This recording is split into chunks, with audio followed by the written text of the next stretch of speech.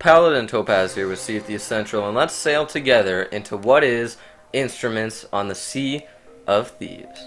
So today, Sea of Thieves, Rare Ltd, they post a video on their YouTube channel explaining a little bit about instruments and how music will work and how crews will be able to utilize it during battle or just having a fun time. I will play you the short video right now and we will discuss it right afterwards, so hang in there.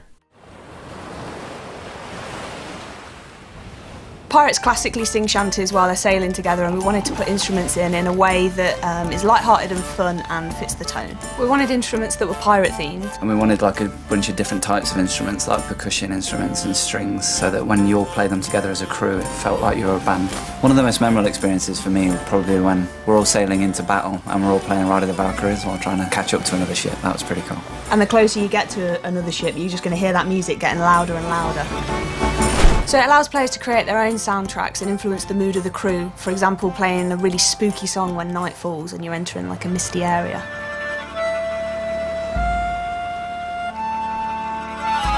So if someone's already playing a shanty with the hurdy-gurdy and I start playing my concertina, I'll dynamically join in with what they're playing. Yeah, it's a really cool moment, and that fun kind of really bonds the crew together.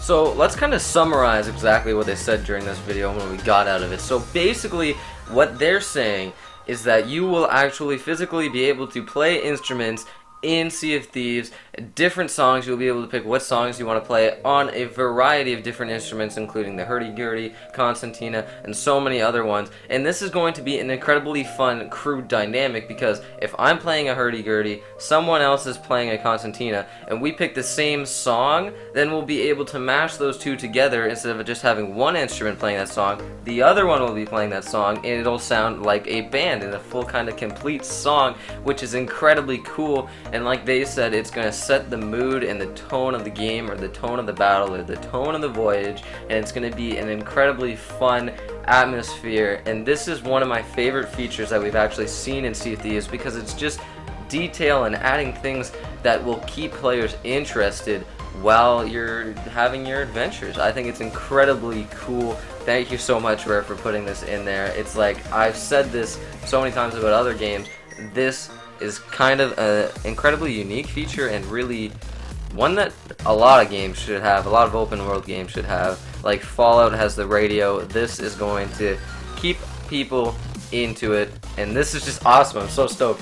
I can't wait to play and hear all the songs and be able to play whatever I want with my crew. Maybe intimidate the other crew as we sail by them. It's just an awesome mechanic, and I'm really happy that it's in there.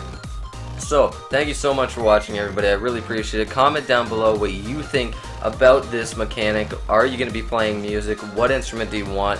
What instruments are you going to be playing?